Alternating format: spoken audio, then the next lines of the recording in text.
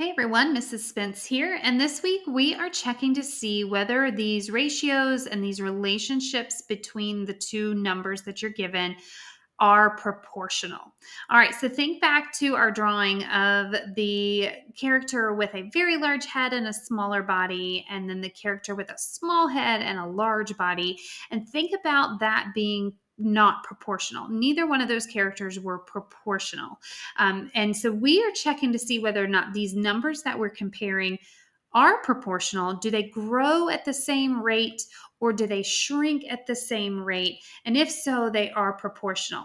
So if you look back at the notes that you were given on Monday, you'll have this notes page. And what you're going to do with me is at the bottom of each section, you are going to do the examples with me.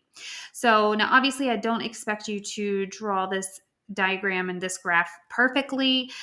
Just do a rough sketch. Okay, so if we are checking for proportionality, you'll be able to look at graphs, tables, and ratios and see if they're proportional. The other thing you can do is actually find the constant rate of proportionality or the constant of proportionality, which they call K in math, from the different items that you've been given. So we're going to review that, do a couple examples, so jot these down in your notes with me.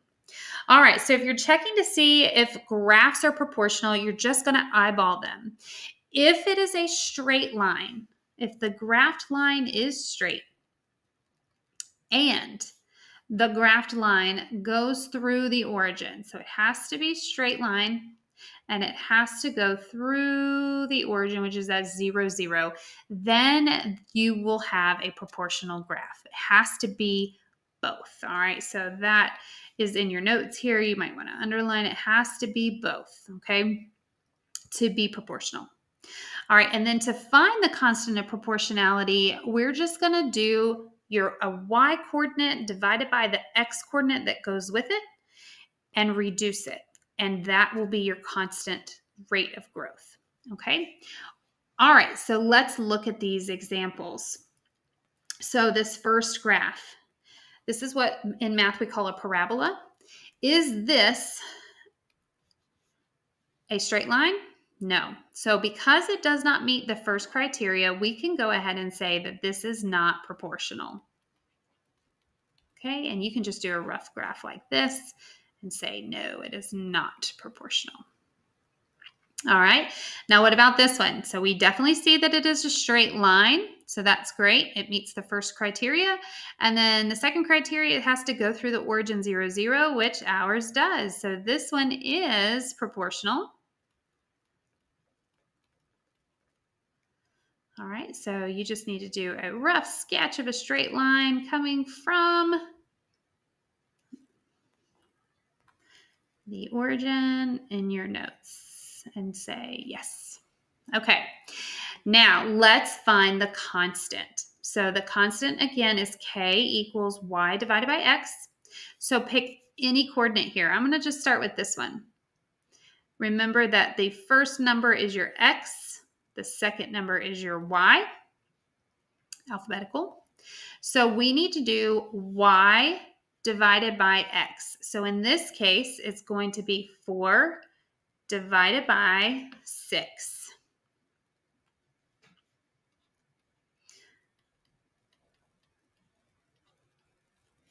All right, so this one, obviously, we're not going to get a whole number. We're going to get a fraction, a reduced fraction. So this reduces down to 2/3. And this will be the same or should be the same if it's truly proportional as all the other coordinates, which is why you just need to check one. All right, so for this one, if we did 9/6, that also reduces to 2/3. And obviously this one here is already set up as the reduced form of 2/3. So yes, the constant here for this proportional line is 2/3. All right, so now let's take a look at how to check to see if tables are proportional. So if the numbers inside of the table are proportional, then you're going to be able to look and spot a pattern. And that pattern is going to use either multiplication or its opposite of division. All right, so either multiplication or division. It's not going to use addition or subtraction, okay? And if there is a pattern of multiplication, it will also be repeating that same number that's being multiplied or divided every single time.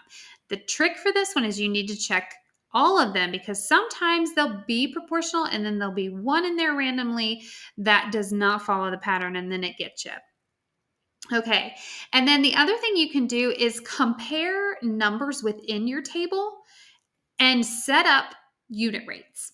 And if you have unit rates that are all consistent all the way down, then your table is proportional as well.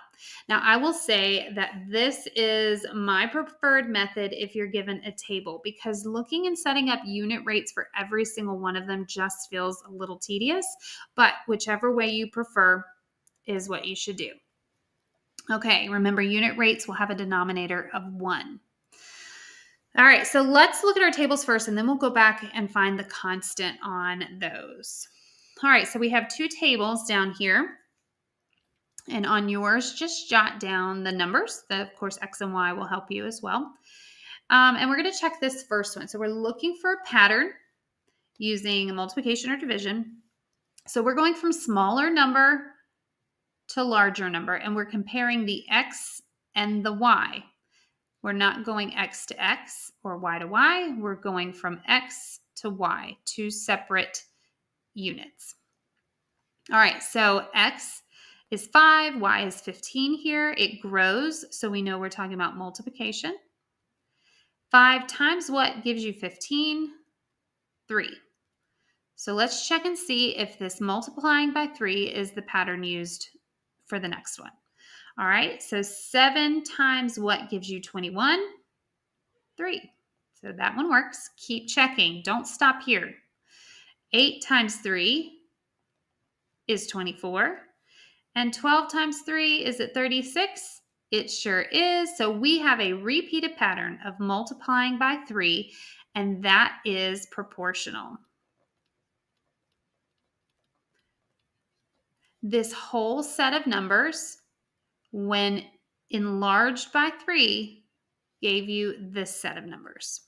This would produce a straight line if you graphed them. And if you continued your line, it would go through the origin. All right, let's check this one. 2 to 12, we're getting bigger, so we are going to multiply. 2 times what gives you 12? 6. All right, let's check this one. 3 times 6, does that give you 18? It does. Let's check the next one. 5 times 6, does not give us 25. So good thing we kept checking, because the first 2 worked, but that one didn't. And even this last one works, because 10 times 6 is 60. But because we have one rule breaker in here, this is not proportional. So we would need to say no to that one. Okay, can't find a constant here, because right here,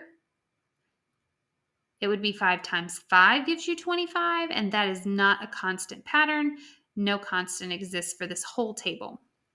But over here, the constant is just the pattern that you found. So our constant is that it was multiplied by 3. Now, if it was divided, you would have a fraction here, but we just have a multiplication here.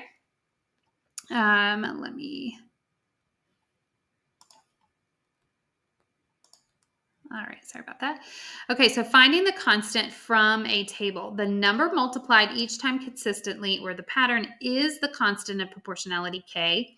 But you could also do the same thing that you did for the graphs, where you follow the formula that Y divided by X will give you your K. So let's check that over here as well. All right, so K equals Y divided by X. If we check this, it would be 15 divided by its partner over here, 5. And if you reduce that, it is 3. And you could do that all the way across here.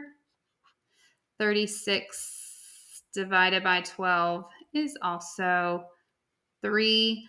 So the constant is truly 3 here. Okay. And then the last thing is if you're just given ratios. Okay, there's 3 different ways that you can check to see if ratios are proportional. So each ratio will have the same unit rate. So if you set up a unit rate and you compare all their unit rates, or if they're just comparing two, you compare the 2 unit rates and they are the same, then you have a proportional relationship. You can also do cross multiplication. So if your cross products are the same, then you have proportional ratios. All right, and there's one other way that I'll show you, and it has to do with finding patterns, kind of like at a table, but I'll show you that one at the end. Okay, so for this one, either of them can be true to be proportional, so I'm going to show you both ways. So with this first one, 64 over 4 and 24 over 1.5, we're going to see if they're proportional. So the first way says to check their unit rates.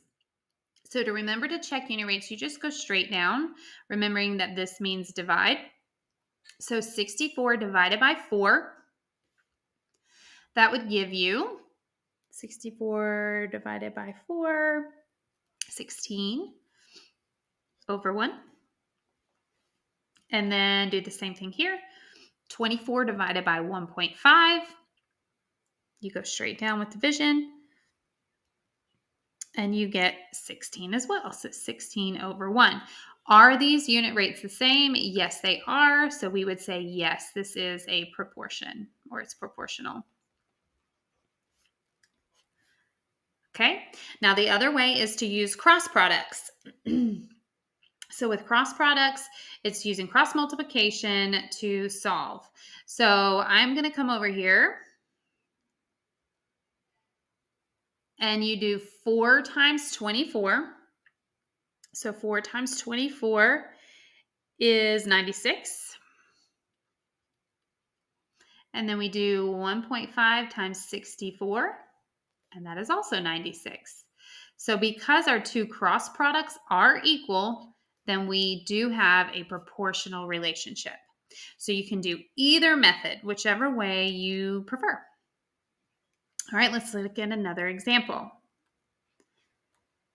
Okay, so the first way again is to turn these into unit rates. Okay, now this is going to be a little bit trickier because we have a smaller number on top, but we're still going to go straight down. So 4 divided by 7, and then you're going to put that over 1. So 4 divided by 7 is actually a irrational number here.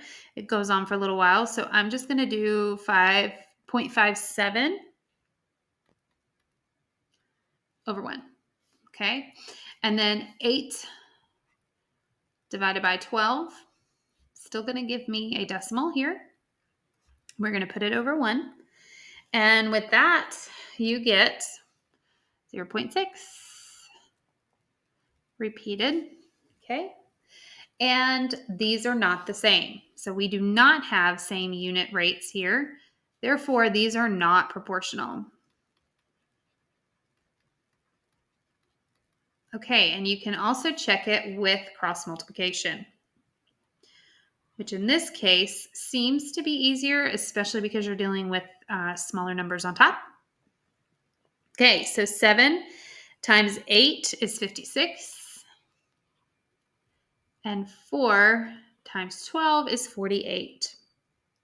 So right here, we can very quickly and easily see that these are not equal, therefore not proportional.